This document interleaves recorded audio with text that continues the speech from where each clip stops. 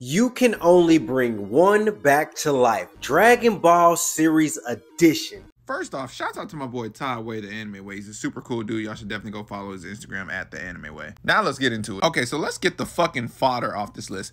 Nappa, what the hell is he gonna do? He ain't really do shit in Dragon Ball Z. And in GT, when he came back, the nigga wanted vengeance against Vegeta and instantly got killed. Nobody cares about this nigga. Get your bald bitch ass on. Turlet's not even canon, and we got Goku Black, who is way better, so get the fuck out of here. King Vegeta's only significant role was giving birth to Vegeta, and that's pretty much it. So nobody cares about him. He can get out of here. Now we got the last three GOATs. Now, I would pick Bardock, but Bardock has had some moments in the Super manga, and he's actually had a significant role, so he can pretty much stay dead. Now, as much as I love Z Broly, honestly, there's nothing he can do at this point. We already got Super Broly, and the timeline would just get very, very confusing if he got brought back. Now, this man, Future Gohan, deserves to be brought back because he did not deserve the shit that he got from the androids. I don't care what anybody says, he deserves to come back and have a peaceful life. Now, sub to the YouTube, 713 Rich Kid.